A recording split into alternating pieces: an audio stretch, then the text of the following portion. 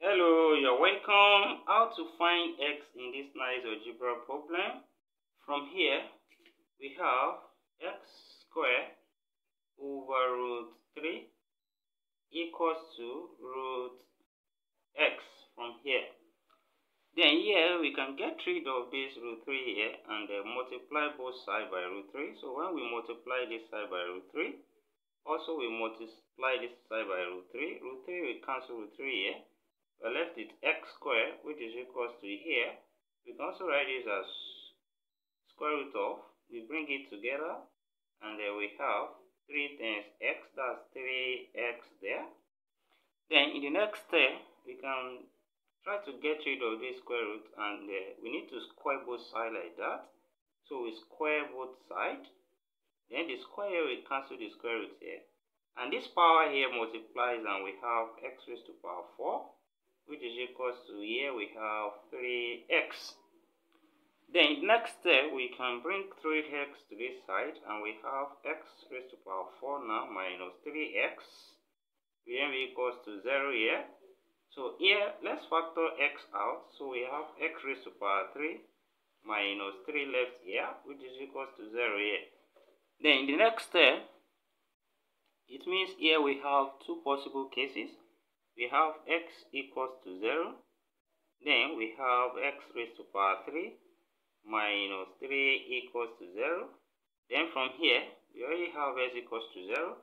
Then to find x here, we have x cubed now equals to 3. When we take minus 3 here, then we can take the cube root on both sides to cancel this power of 3. So take the cube root on both sides. Then cube root cancel cube here. We have x now equals to cube root of 3. So that's there we have the value of x in that given problem, which can also be written as 3 raised to power 1 over 3. So here we have the value of x. Then to check from what we are given, let's quickly check from there. And when we substitute the value of x here, that is, we have x to be equals to 3 raised to power 1 over 3. So let's substitute that here now, and to see if this satisfies the given problem, then that becomes 3 raised to power 1 over 3, that's x, then raised to power 2, then divided by root 3 here. We can also write it as 3 raised to power half. Is it equals to here? Is it equals to square root of 3 raised to power 1 over 3? Then from here, this power multiplies, and this will be 3 raised to power 2 over 3. Then divided by 3 raised to power 1 over 2. Is this equals to here? We can also write it as 3 raised to power 1 over 3, which is raised to power, half from here. Then when we look at this from here, we have same base, and they are dividing from the law of indices when we have a to power m over a to power n, and this is a raised to power n minus n.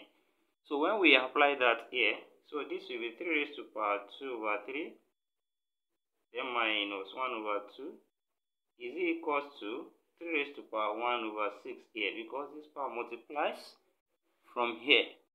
Then the LCM here in the power here is 6. So we have 3 going 6, that's 2 times 2, that's 4. Minus 2 going 6, that's 3 times 1, that's 3. Is equals to 3 raised to power 1 over 6. And from here we have 4 minus 3 is 1, so that's 3 raised to power 1 over 6, and is equals to 3 raised to power 1 over 6.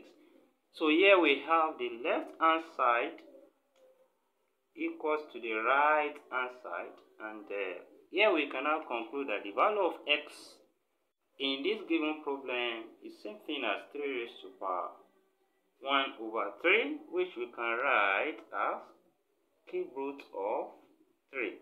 And thank you for watching. Subscribe for more exciting video. Turn on the notification bell. Share this video. Give a thumbs up. And put your comment in the comment section. See you next class then. Bye.